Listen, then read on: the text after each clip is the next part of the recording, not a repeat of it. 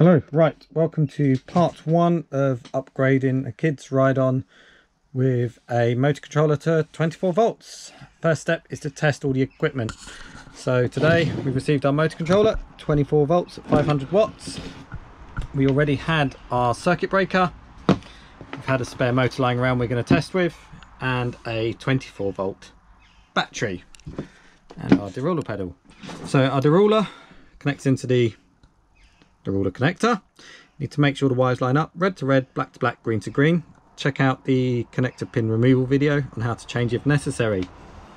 Our battery was red and black, so we've connected red to the circuit breaker and black straight to the battery. Yellow and blue is connected to our motor, and then we have the lock cable. So this will basically be your on-off switch when done.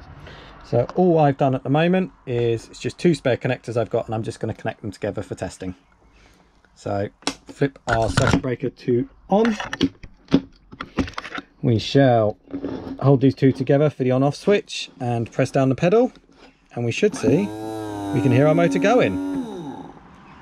So hold them together, press down, we'll check our switch works correctly, and we press the pedal and no go. So we just check, we hold those two together and we just go a little bit speed, little bit, and full power at 24 volts. That's it, now we're tested. So part two will be coming soon when we start to wire this into the car. Okay, thank you, goodbye.